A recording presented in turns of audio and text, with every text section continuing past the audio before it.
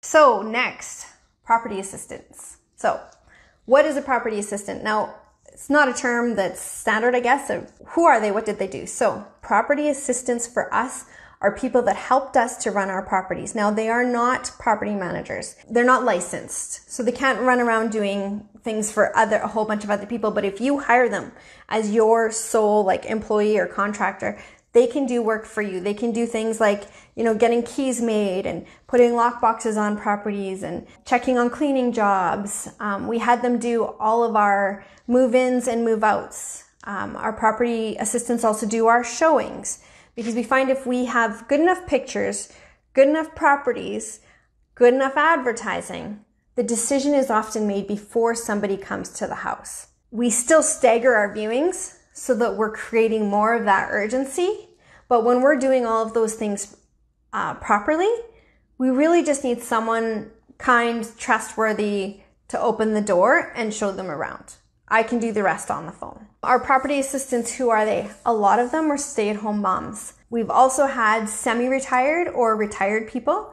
So, it's people that want a little bit of income and a little bit of something to do work-wise, but they don't want a commitment of, a 9-to-5 job. They don't want the commitment of having to talk to people, all the time. This one lady was like, I was in customer service for years. I loved some aspects of it, but I can't do it all the time. But I do miss it.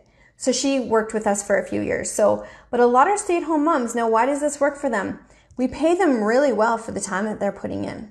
We really do. They get paid very well and they're very happy with it. And I'll tell you our pay structure after, of course. But also they have the flexibility. If they're just getting keys made and running keys to a property to put a lockbox on, they can take their kids with them. They can do that during the day, before naps or after naps. If it's a showing, it's evenings and weekends. Most moms, stay-at-home moms, will have someone that they can, leave kids with. Those poor ones that don't, crazy. But most people have an option, but it's usually for babysitting, but it's usually an option in the evenings or on the weekends. That's why we use stay-at-home moms. They are so loyal. We had them stay with us for years and years and years because they loved getting, they got paid very good for what they did. They could work around their kids' schedules, nap schedules, husbands or partners being able to babysit in the evenings and weekends. All of those things were awesome for them. And so they stayed very loyal to us and we had them for a long time. Now, this is how we worked it. They did our showings, our move-ins, and our move-outs. Okay. So that's move-out inspection, move-in inspection. Now you have to check your legislation in your area to see if they can do this if they're unlicensed. But as far as I know, across Canada, anybody can. So that shouldn't be an issue for you, but this is your business. So do confirm with your local RTA. They can do, checking of cleaning jobs. We use a company that when we do a cleaning job, we have 48 hours to make a complaint. If we have a complaint, they come back and fix it for free. If we're still not happy, they give you your money back. So far, they've come back and fixed stuff for free. I always am happy with it. But I don't want to have to go out and check those things. So they can go. Now, what do I pay them? I pay them $20 an hour to do those kind of running around details. So for $20, she can go out, make keys, drop them off at her property. It's cost me $20 plus $4 for keys or $6 for keys, whatever it is. Same thing with checking a cleaning job, $20. So it's an hour. It's an hour minimum. I don't want someone going out of their house for less than that. So it's an hour minimum. They go, check on it, see that it's clean, let me know. I don't have to be running around. Plus, I don't care if they take their kids with them. Let them. So it's great. They can be making money while they're, running around with their kids. So this is what I do. For me, I still run our ads. I still write the copy for our ads. I still do the pre-screening because for me, those are the most important things. If I get those all dialed in, the showings, I teach them how to stagger showings as well, like we talked about last week in our training. The showings take care of themselves. I do the ads. I do the screening. I then send it to the property assistant and I say to them, perfect. Yeah, sounds like this is a property that we'd love to show you. Sounds like you guys would be a great fit for this place. I'm going to send you on to whoever, Leslie. And Leslie's going to show you the property. So I'm going to send you on to her. She'll contact you shortly. And you guys can set up a time that works for both of your schedule. I'm out of the picture. I don't have to be involved in, what schedules work and what times and whatever. Leslie takes care of booking her own schedule. Now, again, Leslie knows that she needs to have 3 people coming to every single showing. So when I start, when I get properties or people coming for one showing, again, like I said last week, I up my ads, I stagger them, I get more and more people over to Leslie, and she's going to get more of them, and she's going to stagger them 15 minutes apart so that we, again, create that urgency or that scarcity.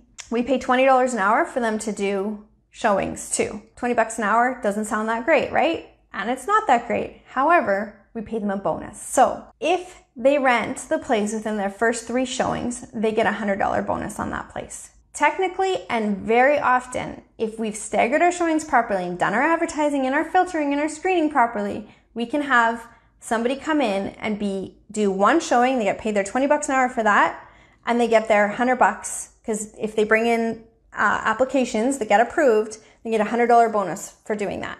Within an hour, they can do more than 3 showings. So good quality showings, they're making $120 an hour.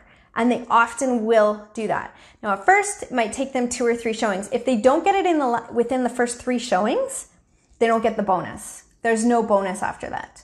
So they really, really push. And I usually get a tenant within the first 3 showings because they want that bonus. So how do we pay them for move-ins and move-outs? Now, for me, move-ins and move-outs are a little bit more stressful because sometimes people are a little bit, tough on you and kind of want to fight about things a little bit here, and they're a little bit more stressful. You can definitely keep it on a nice, even tone, and actually I should do a training on that because we found some really good ways to get away from there being any confrontation, especially at move-outs, but they are a little bit more stressful. So we pay $50 per move-in and $50 per move-out. Now, if they happen to be able to, again, scheduled, we send it to them to schedule themselves.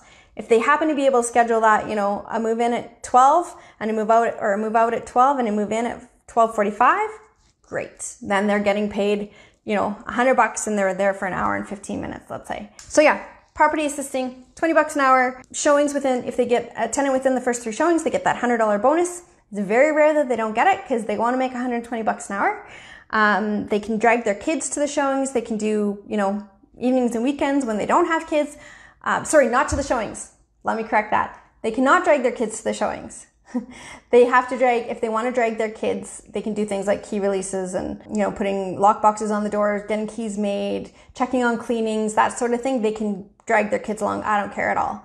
But for showings, they have to have a sitter. They can't bring them. So let me just correct that. $20 an hour. The bonus if they got a tenant within the first 3 showings, that makes them make $120 in an hour. Happens often.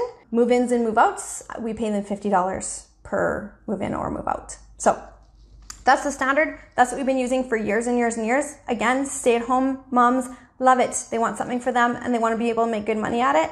And they kind of want to get out and talk to actual human beings. So it's a really nice way to get them going. They send me the applications, I process them, or someone in our office processes them. So, that's their only job, is to do the running part in their minivans, sometimes with kids in tow.